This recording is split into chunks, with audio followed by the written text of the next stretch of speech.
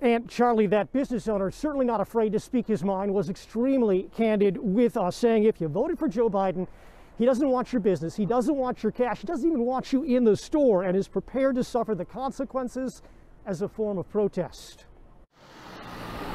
In downtown Elmhurst, there are many signs. A little surprising, I guess.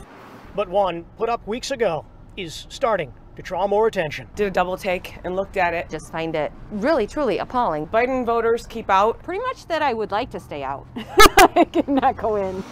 But I find that offensive. I find it horrible. I'm a Trump supporter, so if somebody put Trump supporters stay out, I wouldn't, find that a very kind thing to put. Why put the sign outside of your business? I don't want them anyway. I don't want them in there, and I don't want to have to pretend that they have respect for me. So I'm going to show disrespect for them. This is no joke. You do not want Biden voters in. Don't come in my store. Tell your friends. I don't want you in the store. I don't want you near me. Speaking to us from South Florida, Shaun Thompson says he's owned the Elmhurst Cigar House for about 6 years.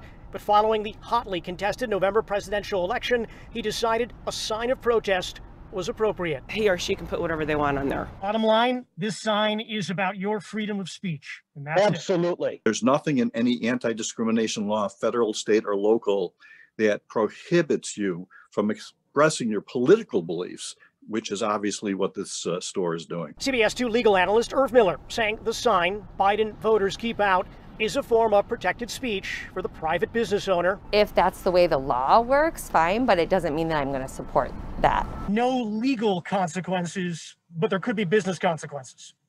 Business consequences? Is he doing this to enhance his bottom line? Or in the long run, this could really ruin his bottom line? He's saying a pretty risky thing because I think it's probably split down the middle in Elmhurst. I think it would not bode well for the business.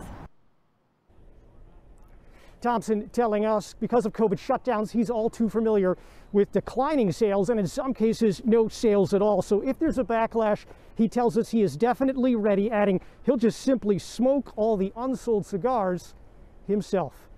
Live in Elmhurst, Jeremy Ross, CBS 2 News. Jeremy, thank you.